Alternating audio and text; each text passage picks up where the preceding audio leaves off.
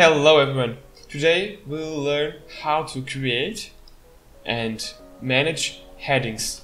So the bigger heading is the H1, the bigger header. So here you can see the bigger header, but H6 it goes from H1 to H6. H6 is the smaller one.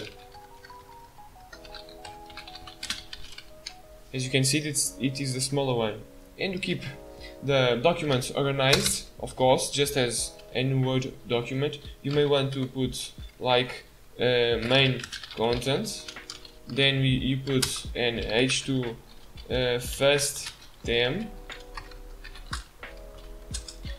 a lot of text, H3 detailed information, H2 another theme,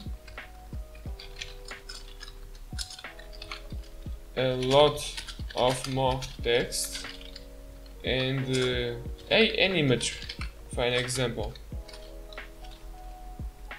So we can have the main content like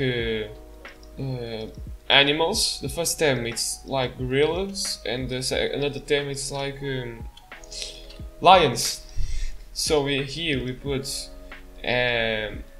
what we are talking about. In the H3 we put detailed information and more detailed information, and we'll keep it organized. So please never skip the headings. Go from 1 to 2 to 3 to 4. Never go to 1 to 3. It's way better to change the size, the font size in CSS, and keep it professional. So thank you guys and see you soon.